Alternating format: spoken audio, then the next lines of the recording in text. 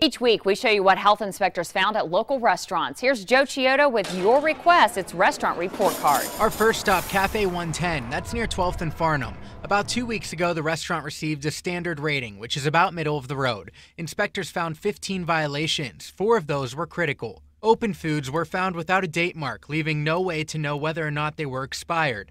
The inside of the cooling units needed cleaned, and raw chicken and eggs were found above foods. Inspectors noted that many of these violations were repeats from their last inspection.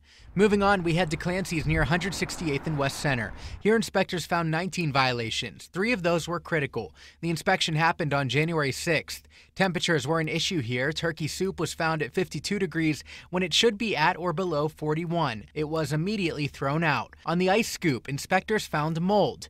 They did return the next day and noticed a huge improvement, though. They noted the cooler had been fixed. Our final stop, Jackson Street Tavern in the Old Market. Just a week ago, inspectors gave it a standard rating. Again, that's not the worst. But they did find meat in the cooler 3 weeks old. It was immediately thrown out. They also noted the reach-in cooler had excessive condensation. Restaurants receiving favorable reviews this week: McAllister's Deli at 124th and West Center, and the Cove Lounge and Grill. That's at 144th and Maple. With your WOWT6 News Restaurant Report Card, I'm Joe Chiodo. Health Department says those restaurants all fixed the majority of violations during the inspection, earning them a rating, a Ray rating standard.